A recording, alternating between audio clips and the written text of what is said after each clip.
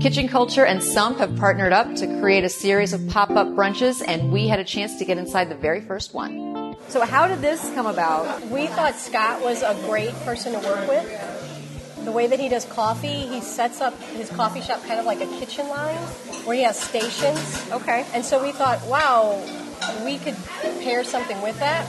Mike and I just really feel like brunch is underutilized. So we wanted to kind of just take brunch to another level, make it a little more freeform, but also try to maybe just elevate the plate so each plate is a composed plate. So how did you develop the menu? Sure. So one is that we try to source as much as we can directly from the farmers.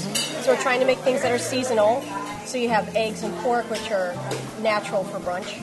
And then also we don't have a kitchen. So we're trying to make it something that we knew that we could produce well, plate after plate after plate, with just a kitchen that was superimposed on the space. So I didn't really know exactly what we would have to work with or how much space we'd have to work with. Yeah. So I don't want to say it was a simple menu, but I wanted to make a menu that was easy to execute. Kitchen Culture is as organic as the ingredients that we use. Yeah. We started off as a t-shirt company. We moved on to doing prepared foods at the farmer's market. The farmer's market ended. What are we going to do? It got cold out. We decided to branch out. We were doing the cross-fertilization within the market, and we decided to do the same thing with our peers in the restaurant industry.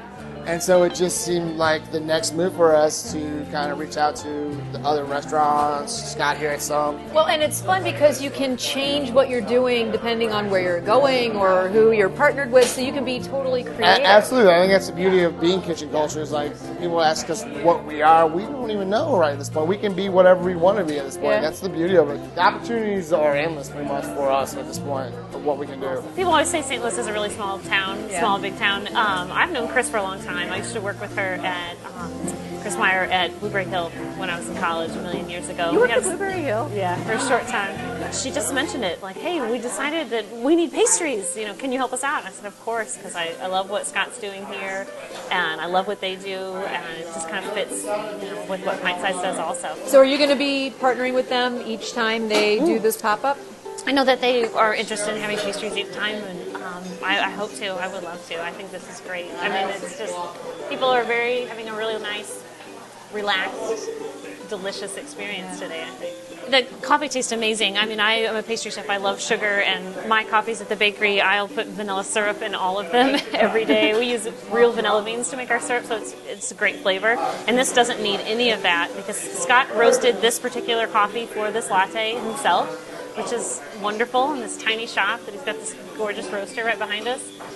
It doesn't need anything. It's really luxurious coffee. And I'm sure it goes beautifully with the sweetness of the pastry, so just dunk it all in there. Chris approached us and just said, you don't have food, you just do coffee. Would you ever consider some sort of partnership? One of the things I think about, we obviously just focus on coffee, but this place has to be something more three-dimensional than coffee. It's a learning experience, and I told at least our customer base when I was telling them about the brunch that I thought the coffee would be good and the food would be good, and if they could just bring a little patience, that they would have a good time. And I think for the most part, people were patient, and as long as the coffee was good and as long as the food was good, I'm happy with the event. Well, then you should be thrilled because both were outstanding.